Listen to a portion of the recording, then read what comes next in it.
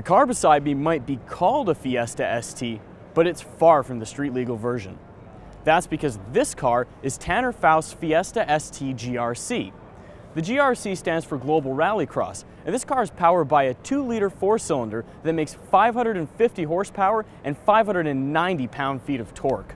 That's enough to carry this bad boy from 0 to 60 in only 2 seconds. Now, I know it's not nearly as exciting sitting still, but you'll have to wait until Foust drives it next month in England to see this puppy in action. But this is a race car, and you're probably never going to drive one unless you're on Tanner Foust's level. So let's show you a car you can drive.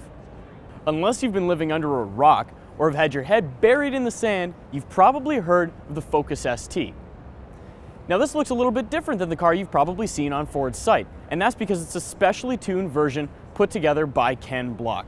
We had a chance to ride in Ken Block's race car last November during the SEMA show, and let me tell you, this is a guy who knows how to put a car together so that it's fun to drive and powerful.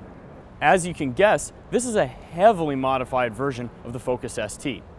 Block's modifications include a monotune ECU, a monotune intake, special intercooler, turbo downpipe, and much, much more. There isn't a specific horsepower rating for this car yet because it hasn't been on the dyno, but he promises that it's going to be powerful. Most of the parts necessary to tune a Focus ST to look like this car might be available through Ford Racing, but most people probably won't want to go that far. Still, this thing stands as an illustration for exactly how hot you can make Ford's ST products.